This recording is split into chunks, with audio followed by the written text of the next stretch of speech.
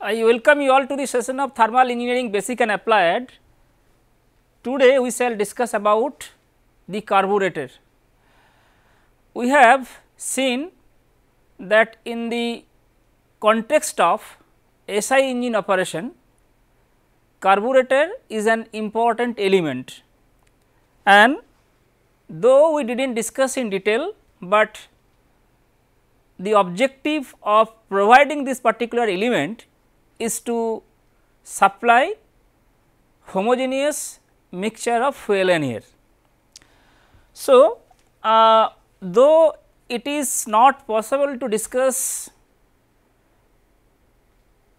this particular element in a greater detail, but still we shall briefly touch upon important aspects of this particular element while we are discussing the SI engine operation. So, if we recall, in the last two classes we have discussed the classification of internal combustion engines, and we could classify internal combustion engines based on the number of strokes and types of combustion. These two are the important classifications, while internal combustion engine can also be classified based on the cylinder arrangement. See, we have seen in the nomenclature of both SI and CI engines, piston is having a reciprocating movement inside the cylinder between two locations, that is the between two centers, to be precise, top dead center and bottom dead center. Now, when the piston is having or travelling between these two centers inside the cylinder, depending on the requirement, we need to have multi cylinder engines, and if we need to have multiple cylinders, then arrangement of cylinder can be a criterion to classify internal combustion engines. So, today we shall discuss about, before going to discuss the carburetor, let us discuss about the classification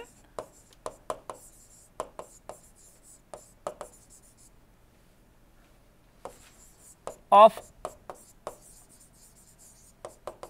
IC engine, and this is based on the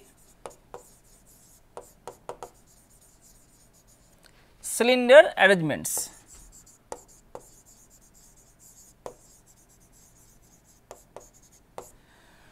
So, the most common type is number 1,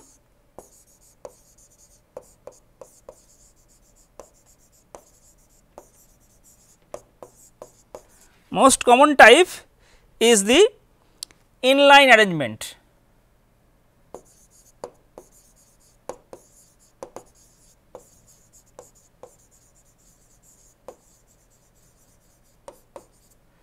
Inline arrangement, or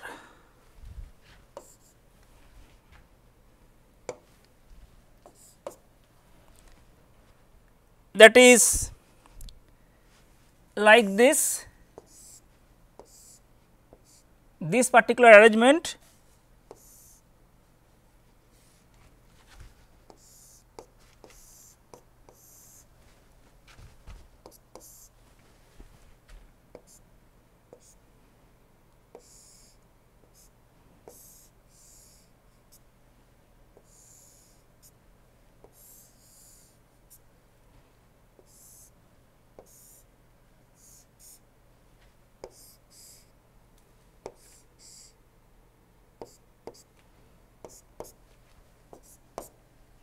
and so this is, you can see there are 3 cylinders which are connected to one common crankshaft, and this is called inline arrangement and cylinder placed in a line. So, that means all cylinders are placed in a line.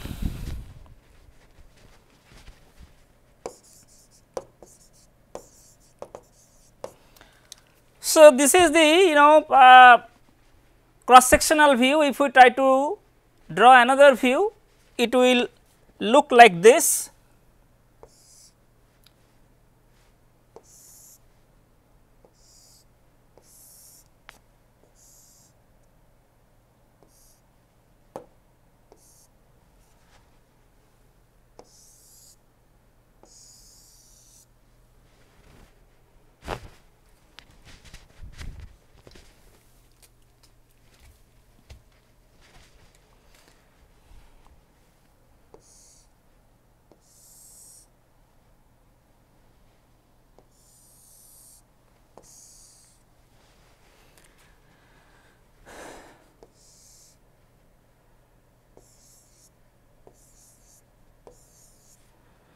So,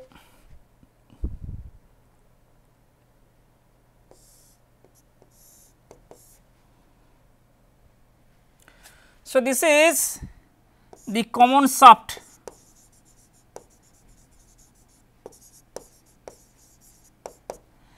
and this 1, 2 and 3, these are the engines, these are the cylinders. So, you can understand all cylinders are connected to a common shaft and power is supplied to this common shaft. So, this is most common type inline arrangement. Next, number 2 is opposed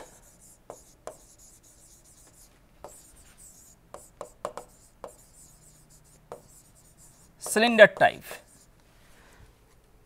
This particular classification is based on the criterion of engine cylinder arrangement, provided if the engine is is having multiple cylinders. So, this is opposed cylinder type.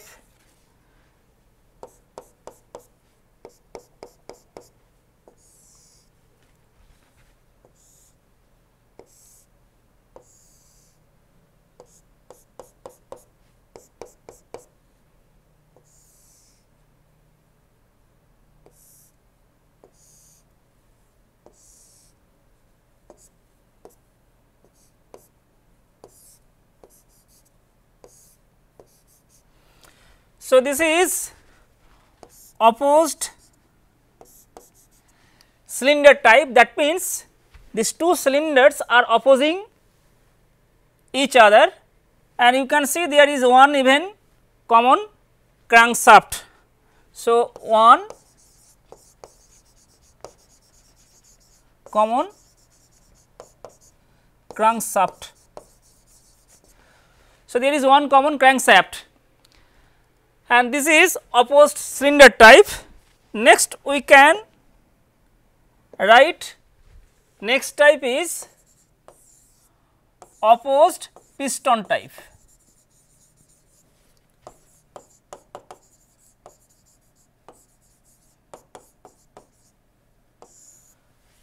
And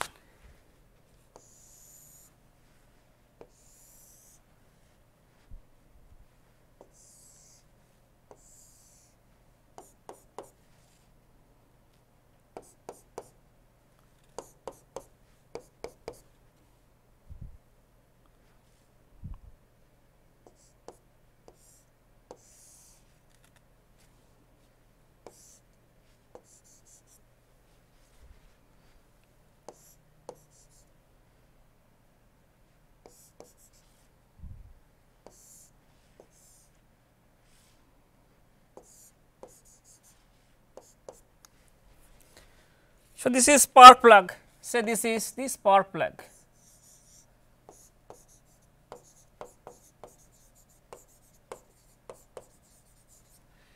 if this is not this SI engine, instead of spark plug we will be having fuel nozzle. So, this is basically opposite pistons type. You can see that these two pistons are having opposite movement, and the specific feature of this particular type is both are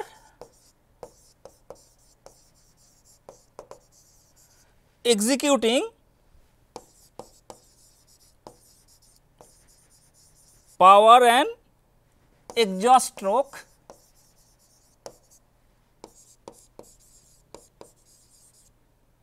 at same time,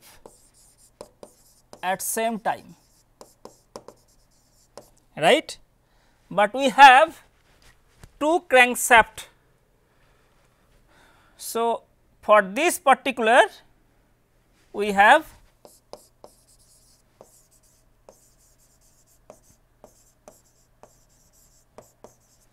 two crankshafts, and last one is radial engines.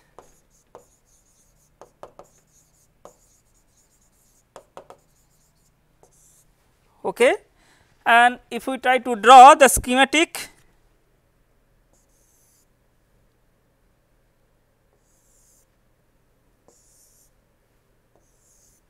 and so say this is the crank and this is the crank, and all these are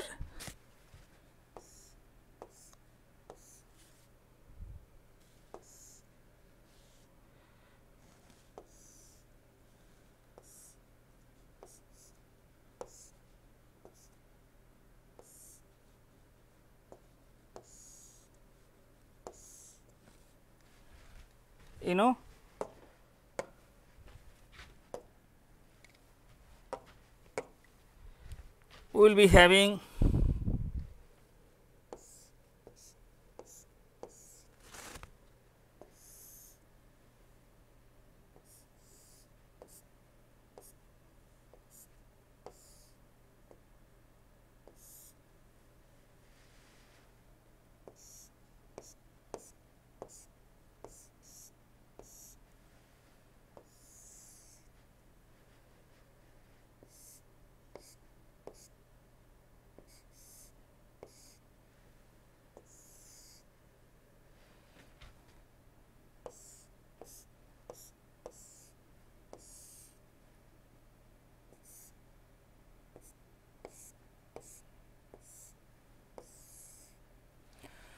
so this is basically see, you can see all cylinders are placed along the periphery of a circle having equal radius, and this all cylinders are connected to this common crankshaft. Okay. And this crankshaft is rotating in this direction. So, radial engine 1 crank shaft, okay, and that is common to all cylinders, and this particular engines, radial engines or radial engine used mostly in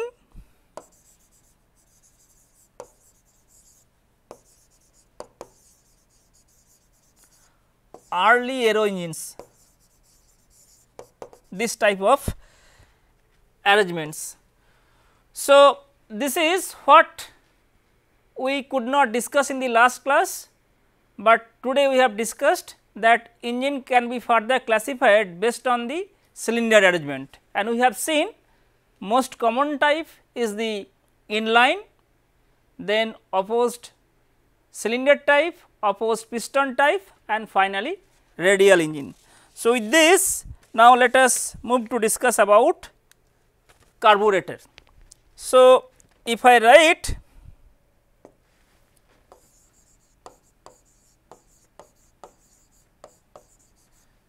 or you also can write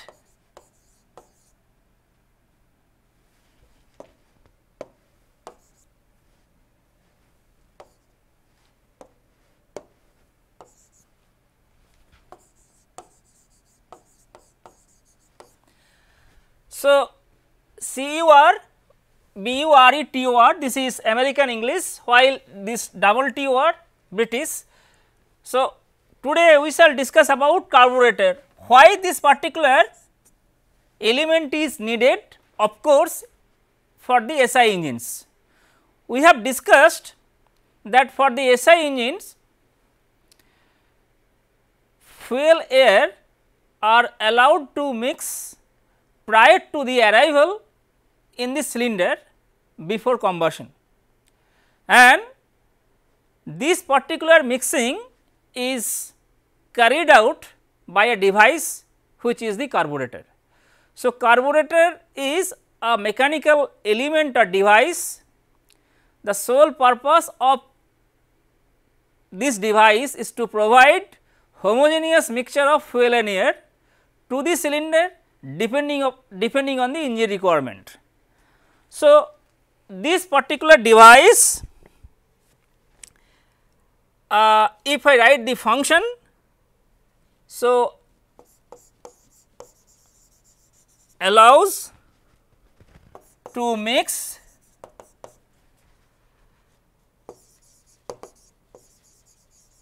air and fuel before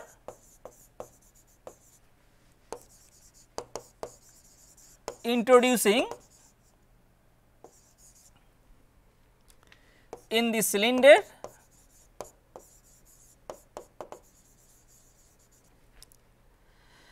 and produce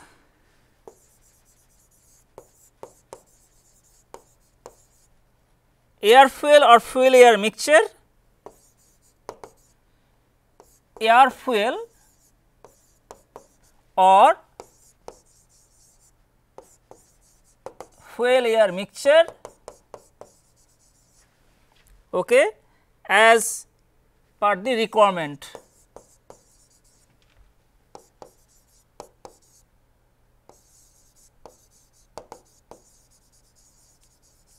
Okay. You know that whether it is we are calling it fuel air mixture or air fuel, it is same, and this is known as charge for the SI engine. So, essentially to obtain homogeneous charge depending on the requirement of the load or power of the engine, carburetor is needed. So, this is the objective or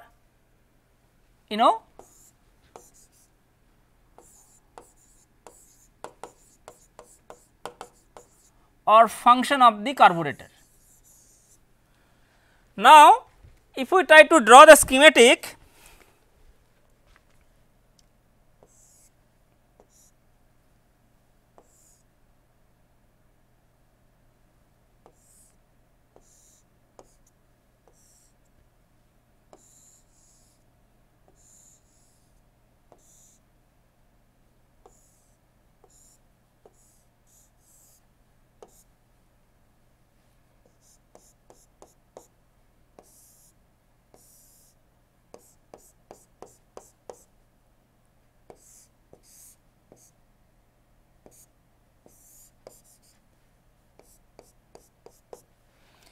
this is top dead center, this is bottom dead center, and this is the fuel path and this is the air path, and this device is carburetor, and we have another component, this is called throttle valve, right. So, adjacent to this particular element, that is carburetor, there is a valve which is called the throttle valve, and we have intake valve, exhaust valve, and of course, we have spark plug. So, you can see that when piston is at the TDC, both valves are closed, piston is travelling from TDC to BDC, intake valve will open and there is a pressure difference between the upstream and downstream of the throttle valve. So, this entire part is filled with combustion gases. If we consider a particular cycle, after a particular cycle of operation, this space which is the clearance volume is filled with combustion gases, and there is a pressure difference between the upstream and downstream parts of the throttle valve, and that is why this throttle valve is given, because this pressure is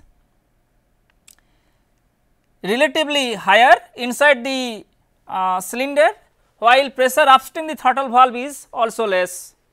Now, when piston is coming from TDC to BDC, intake valve opens and the pressure inside the cylinder reduces, exhaust is remaining closed.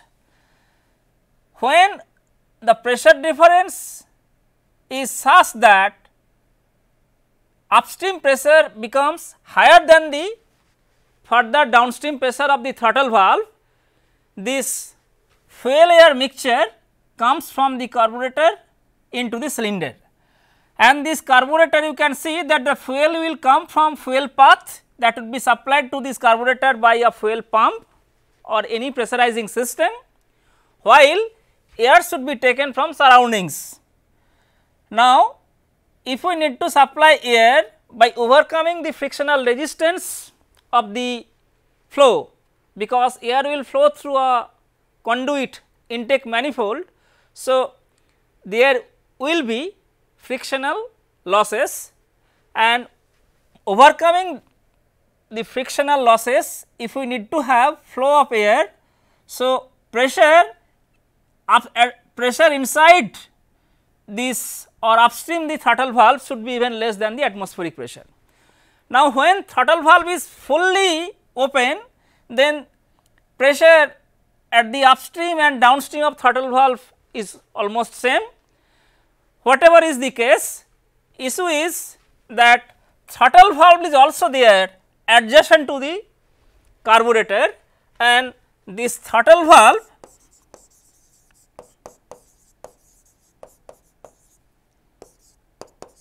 is provided to control or regulate the flow of air fuel mixture.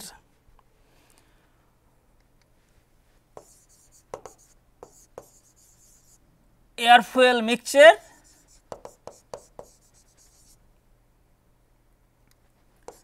to introduce in the cylinder. So, carburetor will provide homogeneous mixture of fuel air or air fuel mixture, but that mixture, homogeneous mixture will be, what would be the ratio of fuel and air, that would be decided based on the engine load or power, while how much homogeneous charge or air fuel mixture will go into the cylinder, that will be controlled by this throttle valve. So, this is why that is why this valve is there. Okay. Now, as we have mentioned that the sole objective of the carburetor is to provide homogeneous air fuel mixture, right. So, if we write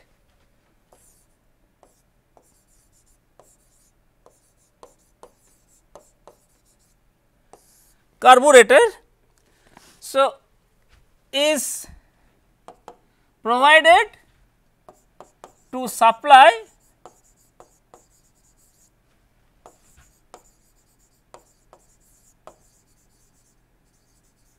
homogeneous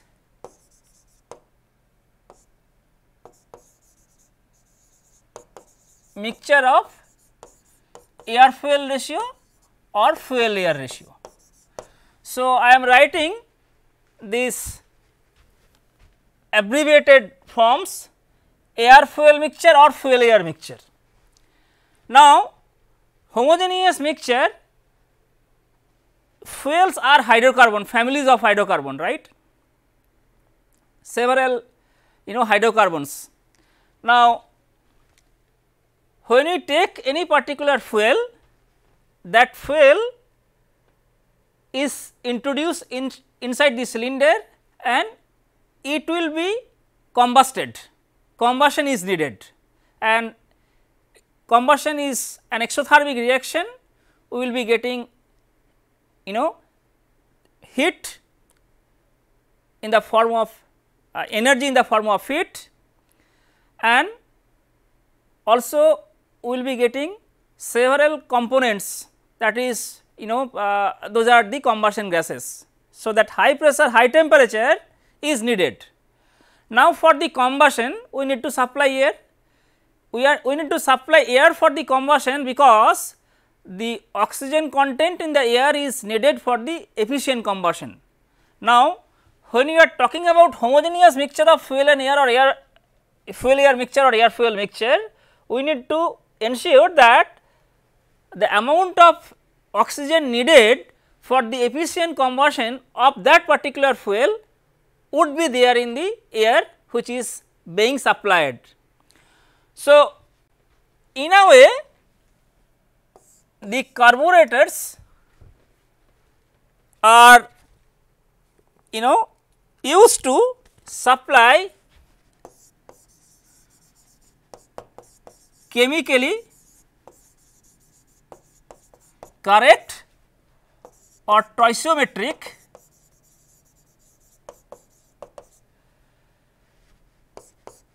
air fuel mixture or fuel air mixture, right. Why? Because the amount of air that should be supplied must contain sufficient oxygen which is needed to burn that fuel, that is to ensure that combustion should be efficient. And if we can ensure that, provided if we supply chemically correct amount, that is the stoichiometric. The word stoichiometric I have written over here, that is the chemically correct air fuel ratio. So, now let us talk about what is air fuel or fuel air mixture. Say if we talk about, because I have already introduced air fuel or fuel air mixture.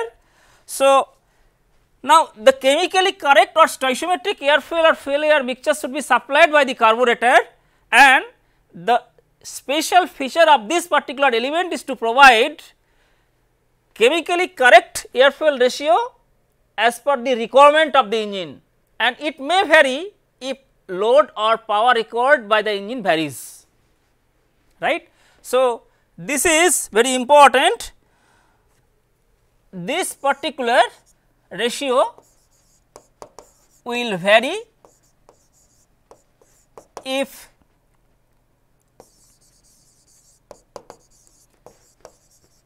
engine load varies. Okay. So, now issue is, we can see that carburetor is not only used to supply homogeneous mixture of air and fuel, it is also used to supply chemically correct or stoichiometric air fuel mixture even at varying load condition. So, engine when it is running, sometimes it may operate in a given load condition. After that particular period, maybe load demanded by the engine is increased. That time also carburetor would be able to supply chemically correct air fuel ratio. So, now as I have said that air fuel mixture or fuel air mixture, what do you mean by that? What do we mean by air fuel mixture or fuel air mixture? So, now let us write here fuel air ratio.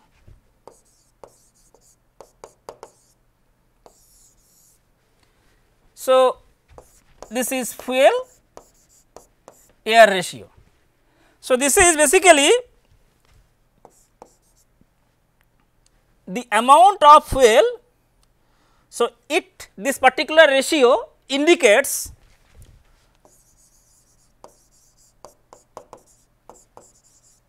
what is the amount of fuel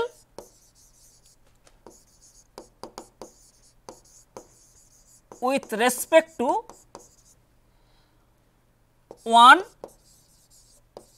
kg of air. So, the amount, what is the amount of fuel with respect to 1 kg of air? That is the chemically correct. So, we really do not know what is the amount of fuel needed for that particular condition when the load is constant, and for a given load if we know that this much amount of fuel is needed. So, to burn that fuel, what is the amount of oxygen, what is the amount of air is needed, and that is why this is we need to supply using this carburetor. So, the fuel air ratio is the amount of fuel with respect to 1 kg of air. If it is air fuel ratio, it is reverse, that is the amount of air with respect to 1 kg of fuel. So, fuel air ratio or air fuel ratio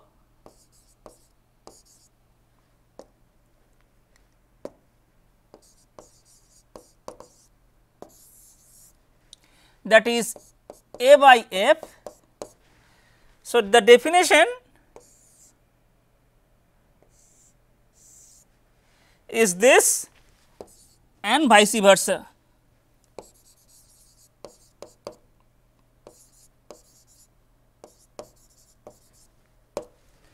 Okay.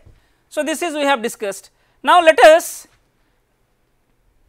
discuss it taking an example. So, if we take or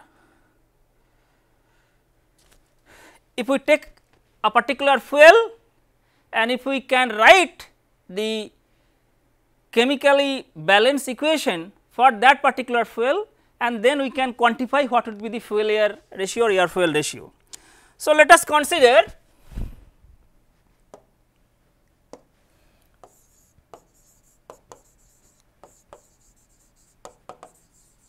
let us consider a fuel, and that fuel is C8H18. Okay. So, if this is the fuel, then chemical reaction for the fuel is, suppose this fuel is used for the SI engine and that fuel would be supplied to the engine cylinder through the carburetor, because we need to supply chemically correct or stoichiometric air fuel ratio. So, what would be the chemically correct air fuel ratio for this particular fuel for essentially for the efficient combustion? We need to write the combustion reaction. So, this is this plus O2 and we will be getting CO2 plus water vapor. So, this is the combustion reaction.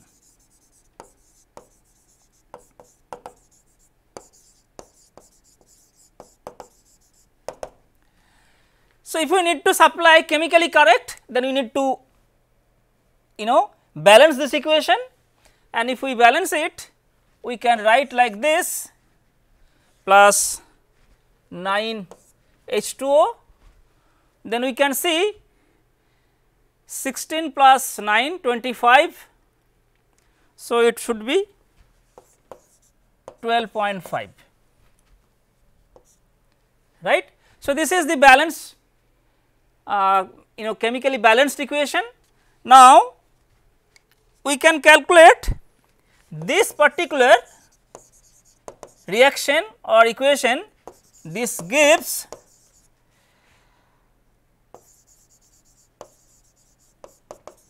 amount of air needed to burn 1 kg of fuel. So, this is we have written what is the amount of fuel with respect to per kg of air, that is the fuel air ratio. Now, we are trying to find out amount of air that is needed to burn 1 kg of fuel, that is air fuel ratio. So, this is, if we write this will give air fuel ratio.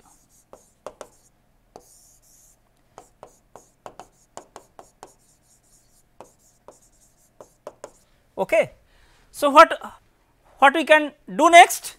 So, we know that, so this is kg of O2 per kg of fuel. So, we can calculate that this much kg of fuel, if we need to burn, this much kg of oxygen is needed, and this much kg of oxygen should come from how much kg of air, that we need to calculate. From there we can calculate air fuel ratio, very straightforward and simple. So, you know that kg of O2, that means if we get it. So, this is, if I write using, so this is 12.5 into 32, and this is 8 into 12 plus 18 into 1 into 18. So, you can see this is 400 divided by 114, that is 3.509, right. So, that means this is kg of oxygen per kg of fuel we have calculated. Now, so we know if the, let us write here that if we consider 1 kg of air contains 0.23 kg of oxygen, 0.232 kg of O2. So, this is what is given. So, we have calculated by this time the kg of oxygen needed to burn per kg of fuel, and from there we, if we know that 1 kg of air will having this much kg of oxygen, then we can straightway write kg of air divided by kg of fuel, and that is 3.509 divided by 0.232, right, and this is 15.12. So, basically you can also calculate very simple. Now, so this we can write like this, kg of oxygen per kg of fuel into kg of air by kg of oxygen, right. So, this is what we have obtained is 15.12, and this we can write like this, kg of O2 by kg of fuel into kg of air divided by kg of O2, and this is 1 upon 0.232 because per kg of air contains 0.232 kg of oxygen. So, that is why we have divided by 0.232. So, essentially this is 3.509. This quantity is 3.509 multiplied with 1 upon 0.232, and that is 15.12. So, this is basically air fuel mixture. So, kg of air by kg of fuel, that is air fuel mixture. Okay. So, we have calculated for this particular fuel air fuel mixture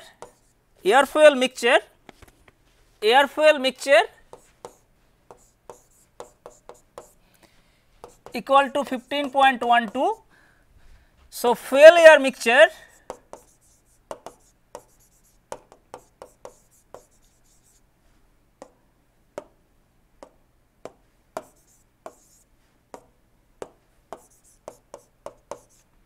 that is F upon A will be 1 upon 15.12, right. So, this is so these two are obtained from the balance of reaction.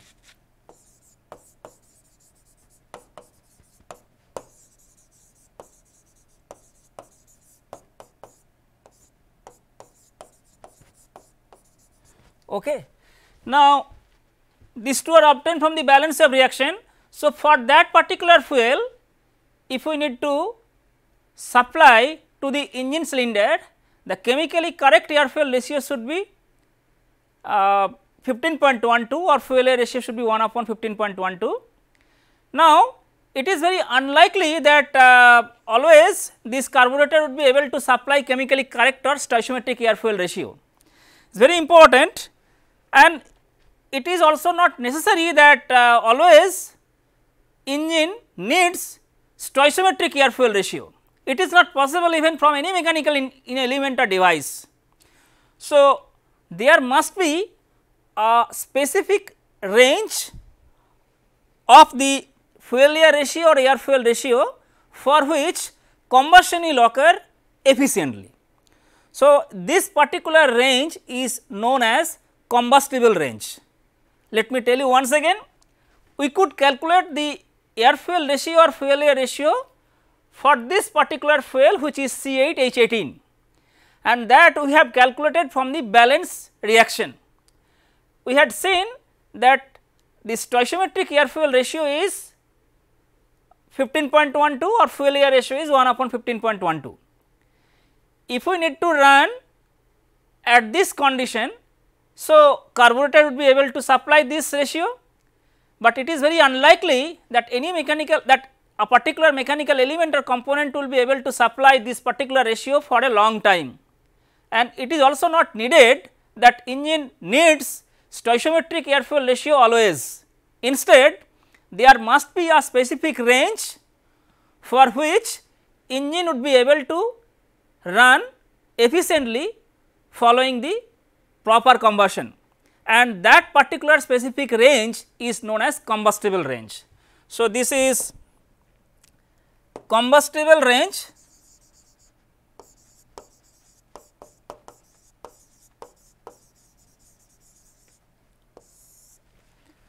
so this is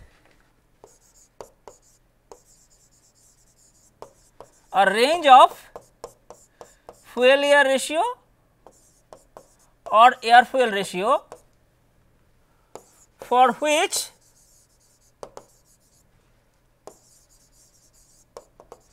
engine should run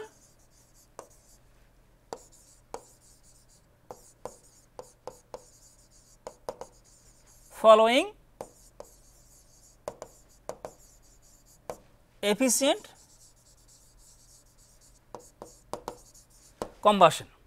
So, this is very important.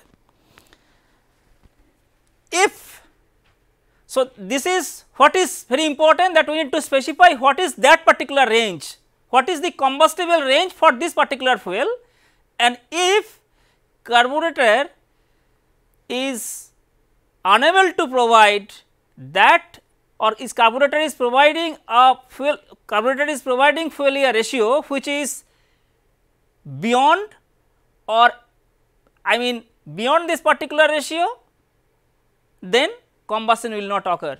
So, that means whenever a carburetor is designed, it is designed keeping in mind that it would be able to supply stoichiometric air fuel ratio, but it is a mechanical element, mechanical device. So, it is not, it is very unlikely that this particular element would be able to provide chemically correct air fuel ratio for a longer period of time. What is needed is, we need to specify a range of the air fuel ratio or fuel air ratio for which combustion will occur efficiently and engine should run. If the air fuel ratio is above or below that particular range which is being supplied by the carburetor, then no combustion will occur. So, carburetor would be able to supply fuel air ratio within this particular range instead of supplying fuel air ratio at a stoichiometric condition always, though it is designed to supply stoichiometric air fuel ratio. So, for this particular fuel C8H18, if we try to draw, so this is say, so this is air fuel ratio 15.12. Now, we need to specify the range. So, this is the range, say this is 8 and this is 20, right. So, this is air fuel ratio. When air fuel ratio is, for this particular fuel, it is measured from experimental investigations, that when air fuel ratio is, that is the combustible range of this particular fuel is this. When the air fuel ratio is 8, though it is not stoichiometric, but engine should run. When the air fuel ratio is even above 15.12, we can see when it is above, then more amount of air is present in the mixture, when it is less, then less amount of air is present in the mixture. But so long as the ratio is maintained within this range, then combustion will occur efficiently and engine will run, and this is the combustible range. So, this is the combustible range.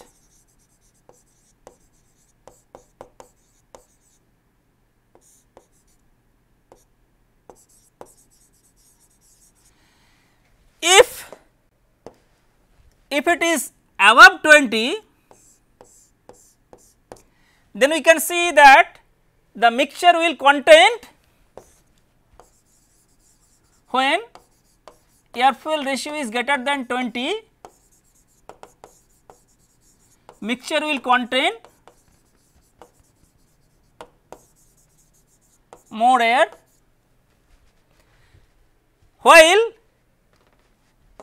the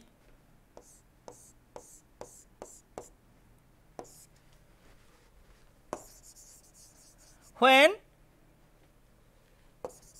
air fuel ratio is less than 8,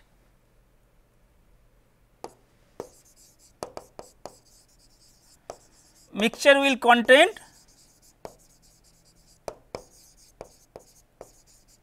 less air.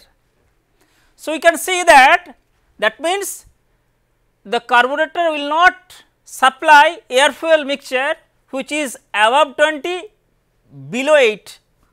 If this is the case, then no combustion will occur.